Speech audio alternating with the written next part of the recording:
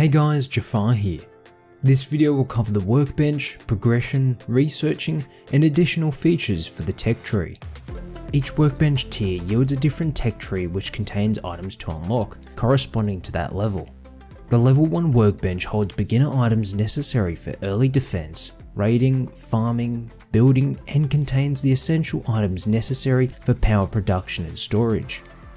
The level 2 workbench provides more powerful items to defend and attack with, such as sheet metal armor, medicine, submachine guns, the rocket launcher, and the essential items to start constructing vehicles. The level 3 workbench contains the remaining high tier items vital for late stage raiding and home defense, such as armored doors, assault rifles, bolt action rifle, metal armor, C4, rockets, and improved vehicle parts. The tech tree has replaced the random research within workbenches, which allowed you to put in a specific amount of scrap to obtain a random item from that tier of workbench. That was risky and tedious, which the tech tree now resolves by allowing you to target specifically what you want. The progression of the tech tree flows from the top down, like opening valves to let water trickle down. Once a parent item has unlocked it, it will grant access to unlock one or many of its children. Some child items have 2 parent items. However, only one parent is required to be unlocked to obtain access to its child item. To reach a specific item, you must first unlock all parent items, even if they are irrelevant to you.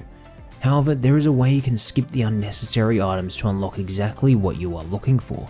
This can be achieved using the research table. The research table allows you to research and unlock specific items that you have found, allowing you to craft that item. By directly researching that item, it will be destroyed, but unlock it within the tech tree, skipping the parent items normally necessary for unlocking it.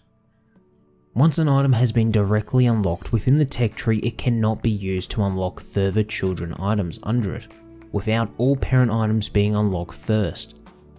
Think back to the tech tree as valves with flowing water. Just because you skipped ahead and unlocked a valve doesn't allow the water stuck at the top behind a locked parent valve to flow down to its children items. Each item within the tech tree will contain a description of its stats, usefulness, and cost to build before unlocking it, allowing you to make an educated choice on what to unlock. Additionally, every item within the tech tree will cost a specific amount of scrap to unlock. The amount it will cost depends on the usefulness of that item, with items like the double barrel shotgun costing 125 scrap to unlock, while the flare next to it costing 20 scrap. The tech tree gives the player the power to decide what items to unlock, reducing the randomness and luck involved in the original system, with each path catering for a different playstyle. I would recommend at the start of a wipe focusing on unlocking the tier 1 guns and pistol ammo to give yourself a fighting chance in the world. Thanks guys for watching, and I hope to see you in the next video.